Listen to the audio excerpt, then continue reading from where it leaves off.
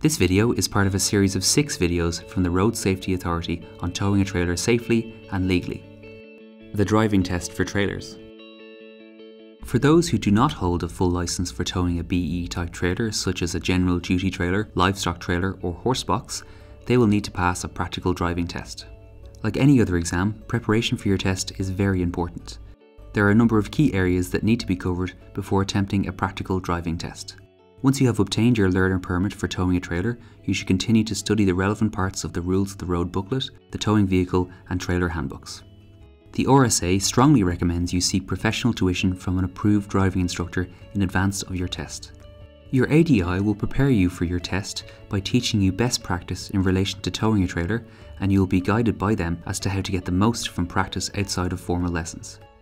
Remember, until you get your own full licence for towing, you must always be accompanied by someone who holds a full licence for towing trailers, and this individual should have plenty of towing experience. You should practice towing your trailer on different types of roads and in varying conditions, including driving at night, but not motorways. Remember that practice is key. Don't go straight to towing full loads. We recommend you build up your practice gradually. You should start out by carrying out the vehicle checks, coupling and uncoupling as well as securing loads. Then move on to getting some practice towing an empty trailer, a partially loaded trailer, and finally a fully loaded trailer.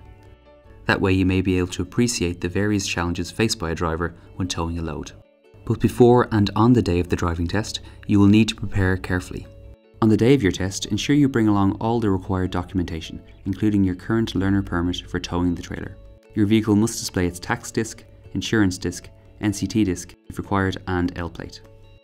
Like your first driving test, the car and trailer test starts off with some questions on the rules of the road, followed by some technical checks at the vehicle.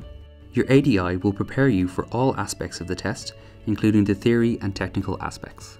Before the practical side of the test begins, your driver tester will offer you a choice of reversing into the roadway either to the left or to the right. However, during your practice and preparation, you should prepare to be tested on both. The test will cover approximately 10 kilometers in distance and will include a question on coupling and uncoupling your trailer. Once you have passed your practical driving test, you will be eligible to hold a Category BE driving licence. Next, you will need to exchange your pass certificate for your full licence at your local NDLS centre. Once you do this, you are entitled to drive without the need to have another full licence holder with you. However, be sure to check with your ADI or driver tester to see if you are required to display novice or N plates. Novice plates were introduced on the 1st of August 2014 as part of the graduated driver licensing system, and the new rules may apply to you. If you do not pass your driving test, your driver tester will have provided information that will be helpful to you in preparing for both further practice sessions with your ADI and your sponsor, as well as for your next driving test. You will also be given a Statement of Failure certificate. You will need to keep this safe, as you may need it to obtain a further learner permit for your trailer. Finally, here are some additional tips to ensure the day of your test runs smoothly.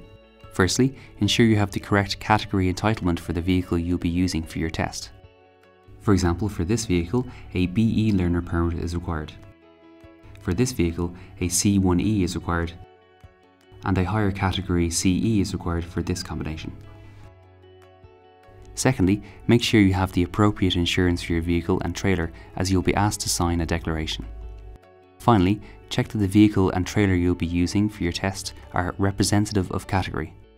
For example, if you're taking a test for a BE licence, then the trailer must have a total weight of at least 800 kilograms. If your trailer only weighs 250 kilograms, it must then be partially loaded with an additional 550 kilograms so that the overall weight meets the 800 kilogram minimum requirement. Only then can it be considered a representative vehicle for the BE licence. The tester can then assess your capacity to tow a loaded trailer. For further information on how to prepare for your driving test, please visit rsa.ie.